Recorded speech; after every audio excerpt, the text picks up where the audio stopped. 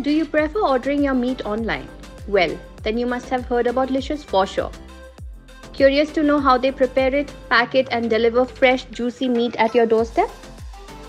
Then watch this full video as we take you inside the factory.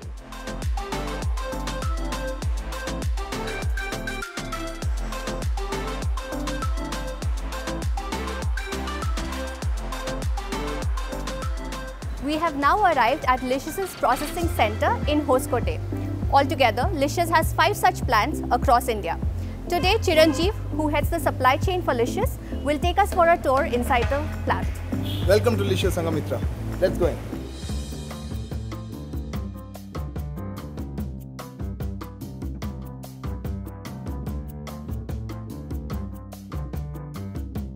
Hello all, welcome to Licious. Now we are standing in the ready to eat and ready to cook section of the factory. As you would be aware, Licious hosts a range of ready to cook and ready to eat products on our platform. Spreads as a product launched a few years back has been loved by many of our consumers, which is also a first of its kind in its segment. The spreads process obviously combines a mix of mayo as well as cooked chicken. As you can see on the right, the shawarma chicken process is going on, wherein the marinated meat is being cooked slowly through a range of parameters, and then after it is being checked and monitored, it is shredded and then packed into smaller forms and brought down to a temperature at which it can be mixed with the mayo and packed. Now we will come to the meat chiller, wherein after the shawarma cooking is done, we take the temperature down, and when the temperature comes to a range that it can be packed as per the internal specifications, then only it will be mixed with the mayo and finally packed. Now we can go to the packing section.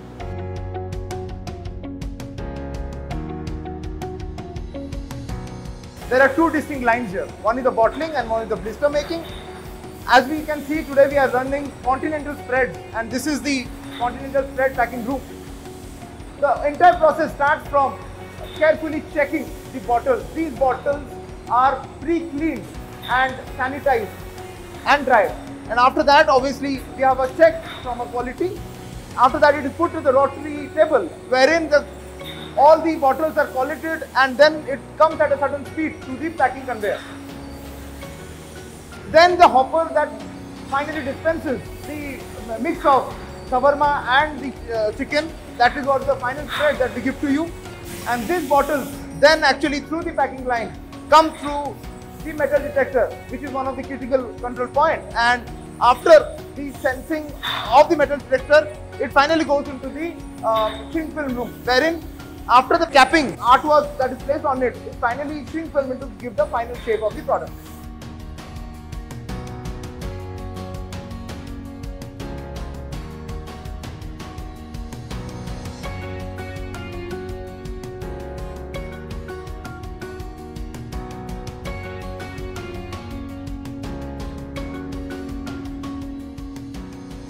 As you can see, after the shrink film is done, the product is now ready to be delivered.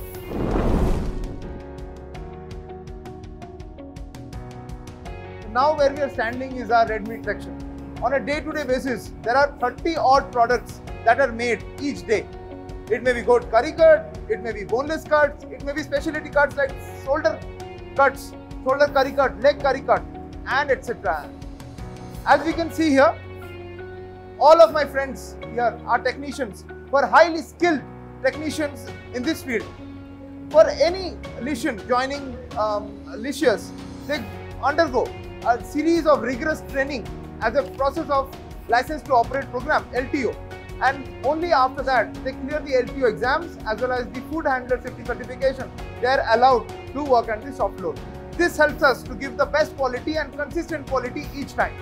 So as we can see now, a shoulder curry cut is being manufactured. In the process, the shoulder curry cut as a process is a mix of machine cut as well as knife work. In fact, as a part of the butchery, which our technicians are performing, they will evaluate each and every piece as well as trim of all the unnecessary fat or stuff that the consumer, it should not go to the consumer, right? And after that, the further cuts are kept in portions. All these portions finally come to the packing section, and in the packing section, my friends here are finally packing into a product which would have a set of weight range as well as the pieces range. And after weighment and finally being sure if this is as per our specification, it will go to the vacuum packaging section. Now we are in the chicken section. Our journey at Licious of chicken starts from carefully selecting the correct size range, the correct quality of the bird at the very start. The vendor quality assurance team ensures the best quality bird reaches the processing center. At the processing center, the same sealed vehicle again is rechecked, and only the quality cleared stock only enters this hall. In this process, we would see on the right the curry cut line, wherein each chicken is inspected and all the visceral organs as well as the excess fat is actually trimmed off the chicken, so that the consumers, when they get it complete, clean and fresh, ready to cook. On my left side, obviously there is boneless line. It starts with the deboning of chicken, and each part of the chicken is separately processed to give various products from the same line. It can be breast boneless, it can be leg, thigh, drumsticks, lollipop, wings and many more. Finally, it comes to the packing section, where the packing is done based on the SKU offering that we do the consumer. It can be half kg, it can be 1 kg, it can be 300 grams.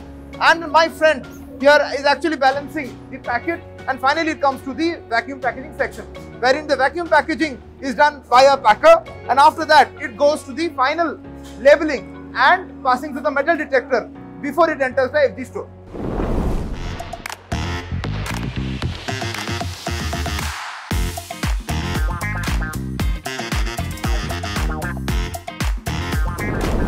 For years, we have been buying our meat and fish from the local meat shops. But that behavior is slowly changing.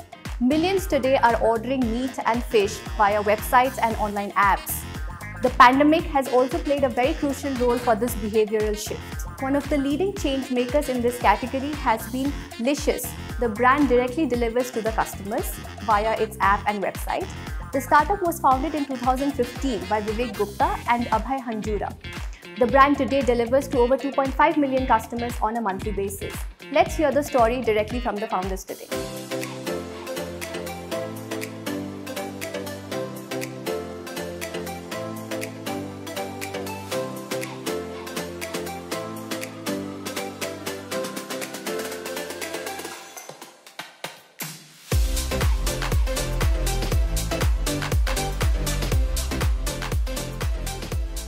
Vivek and I have given a moniker to the VCs of India. We call them the vegetarian capitalists, and no offense, it's in a lighter vein. But the fact was that, back then, everyone we met, at least 90% of those people were somehow, not consumers of the category. And then they projected their biases towards the category. I think that was the number one problem.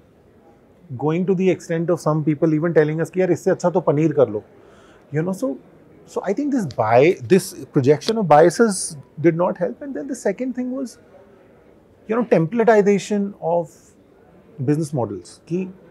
The one question Vivek and I always got was, कि US में बताइए क्या हुआ है, China में दिखाइए, ऐसा model है क्या? In fact, I won't name the firm, but one of the firms actually backed out at a term sheet stage.